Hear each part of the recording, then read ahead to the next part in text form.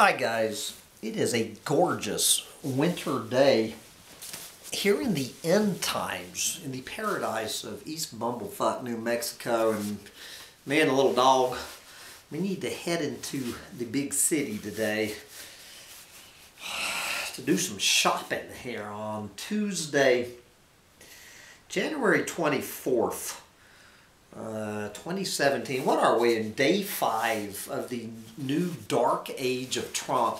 And guys, you know, I'm noticing an unfortunate pattern here at Humpty Dumpty Tribe, and that's like every one of my rants now seems to be about Donald fucking Trump. And I don't want Humpty Dumpty Tribe just to turn into, you know, just an all-out Trump fest. Good God, I want to find something else on this planet to talk about other than the newest, single biggest threat to life on planet Earth, name of Donald Trump. But the problem is, for God's sake, guys, I am a, what am I anyway? I am a doomsday prophet, an environmental alarmist, and the chronicler of the downfall of global industrial civilization. So it's not like I can ignore Donald Trump. You know, Donald Trump is a wet dream come true for a doomsday prophet and an environmental alarmist. So I don't know what I'm going to do. Do I need to do, like, every day is what it appears that I need to do just a Trump roundup?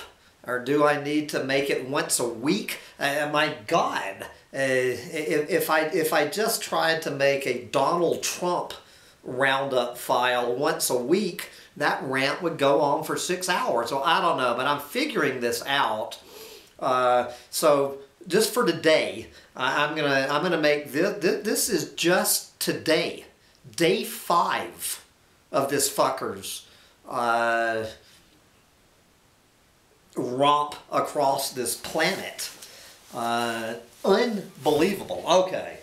I don't know whether to pull out the no shit Sherlock button or the bullshit detector button, hit both of them at the same time. Okay, this is just today, opening up the mainstream media. The number one no shit Sherlock story, and this was certainly one of my no shit Sherlock predictions for 2017. I'm almost sure I remember calling this one, but even I didn't think it would show up on day 5. But here it is. I guess I'm kind of surprised it took 5 days. From Bloomberg, Trump advancing Keystone and Dakota oil pipelines today. Yes. President Donald Trump, this was this morning, it's probably already happened. President Donald Trump intends to take action today to advance construction of the Keystone XL and the Dakota Access pipelines. Yes, Keystone, of course, you remember, was rejected by Barack Obama, and the Dakota Access project was stalled. You know, Obama managed to put that political hot potato on the back burner till he got his ass out of Washington.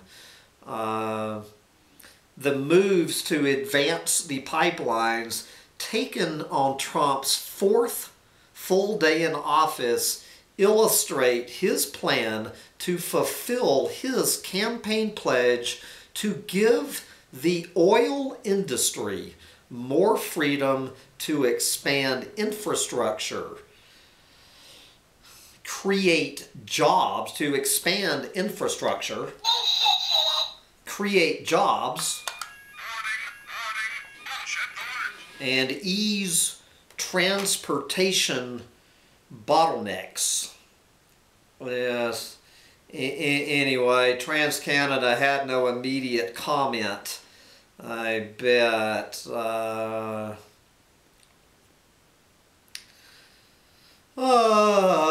Okay, guys, let the Civil War begin. Let the new Indian Wars begin. It's going to be the Battle of Little Bighorn all over again.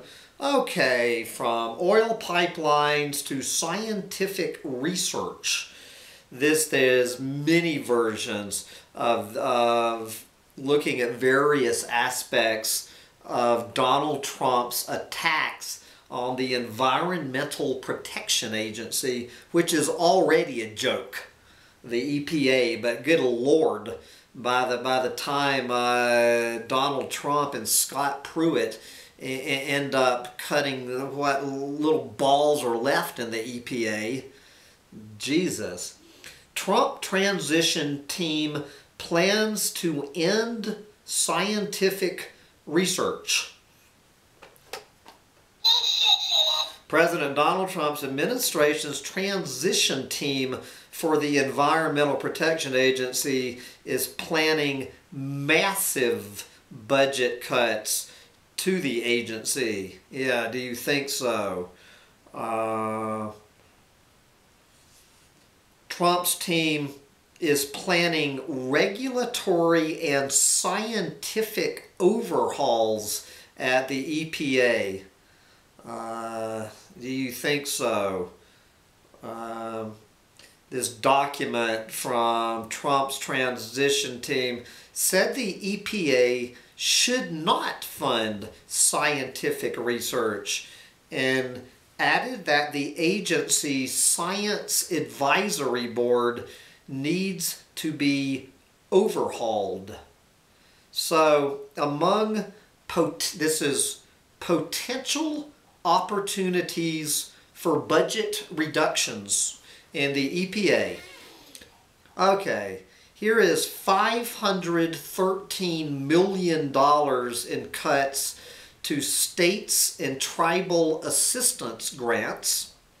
Here is $193 million in savings from shutting down climate programs. And how about $109 million in savings from, quote, environment programs and management? Listed among initiatives to terminate were greenhouse gas regulations for coal and natural gas power plants. Okay, let's see. This is, how about this no shit Sherlock story?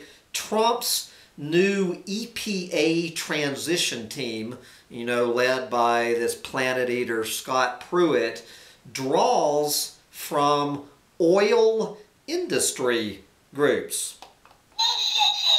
U.S. President Donald Trump's administration has drawn heavily from the energy industry lobby and pro-drilling think tanks to build its landing team, I guess the transition team for the Environmental Protection Agency. Okay, so let's look at, in addition to Scott Pruitt, we have at least 3 former researchers from think tanks funded by the billionaire industrialist brothers Charles and David Koch. We have at least 1 former lobbyist for the mining industry. Several members of the new team have also publicly argued against U.S. efforts to combat climate change. The team's makeup has reinforced expectations that Trump will follow through on his promise to slash U.S. environmental regulations as a way to promote more drilling and mining. Okay, this is Reuters spin on the same story. White House temporarily freezes EPA grants and contracts. What are the EPA awards billions of dollars worth of grants and contracts every year to support programs around environmental testing, cleanups, and research. There you go.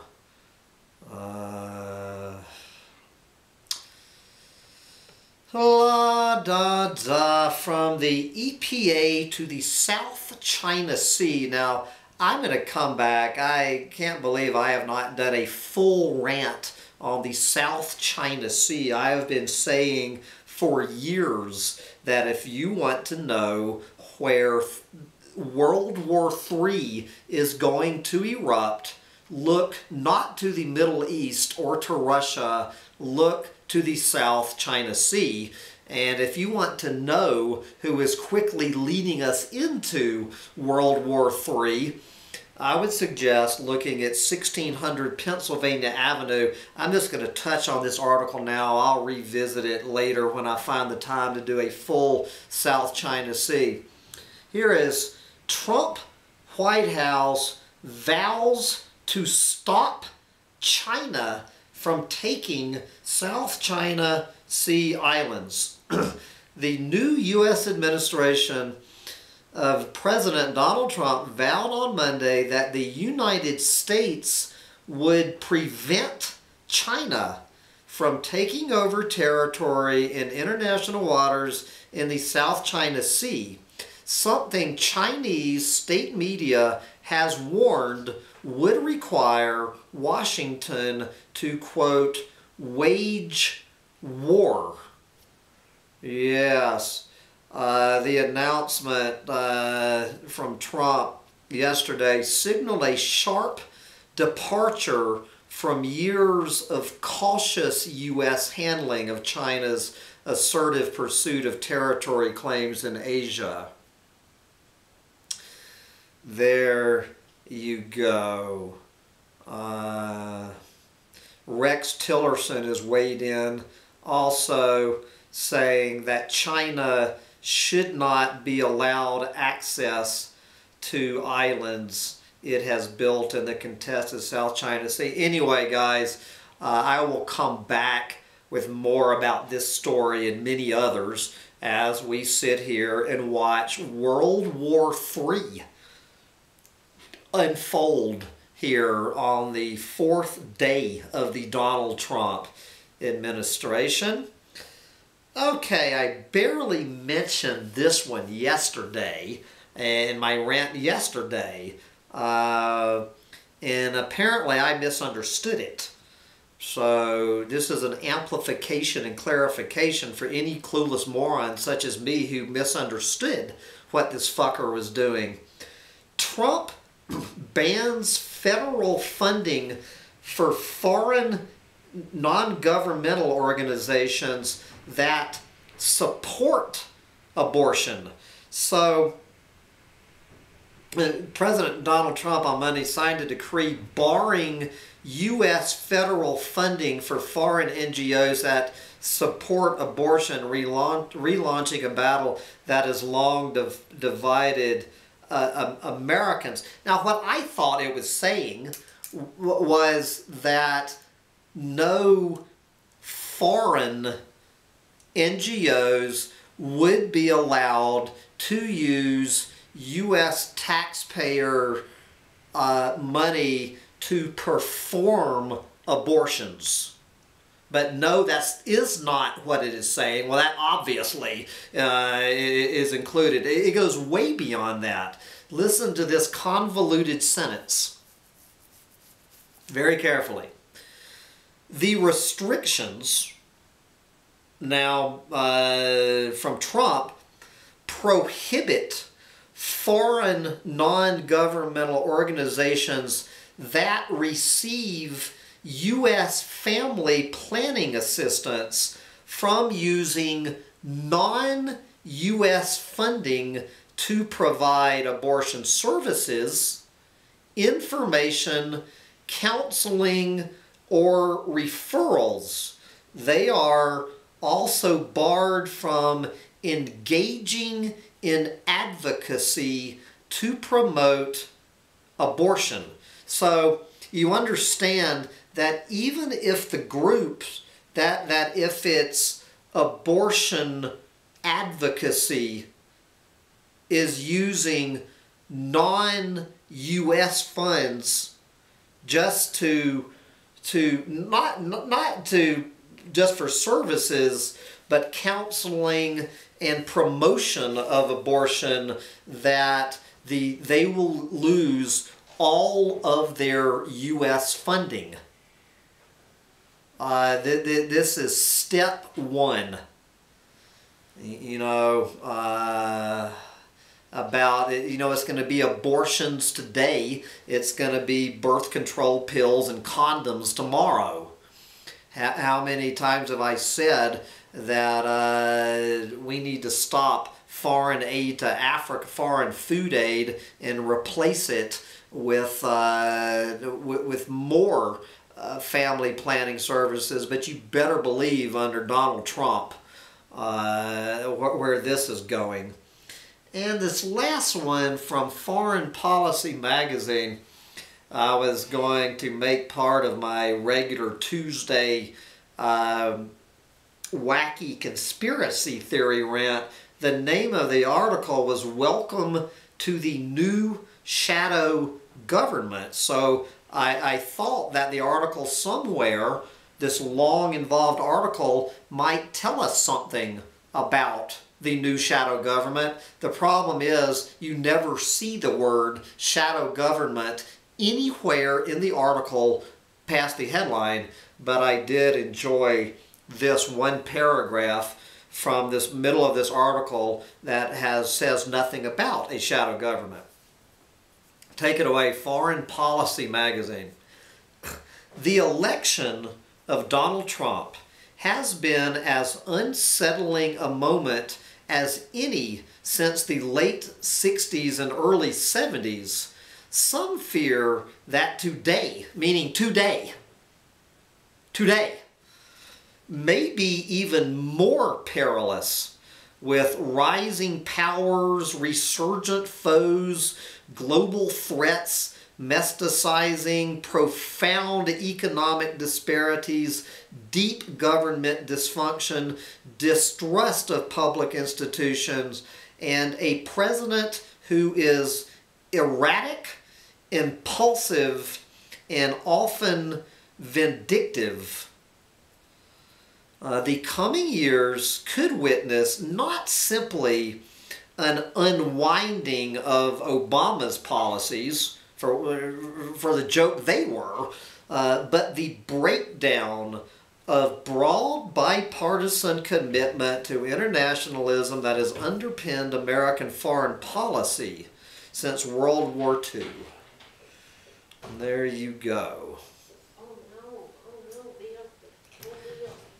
Anyway, I'm going to wrap up my first daily Trump adventures in Trump land. I need to figure out what I'm going to call it. This is one day's news from Trump land, and I don't know whether this is going to be a daily or weekly, and I will come back at you later today with my roundup, my Tuesday roundup of various anti-science, conspiracy wackos, UFOs, Planet Nibiru, the usual, in a former rant. And I am not going to use the say the words Donald Trump. Oh shit, yes I am. Yeah, of course I am. How can I have a rant? God, I can see where this is going. Anyway, guys, I'm going to come back later for that, because I got to head downtown. Head downtown and take care of some business. Bye, guys. Are you ready to head downtown and take care of some business?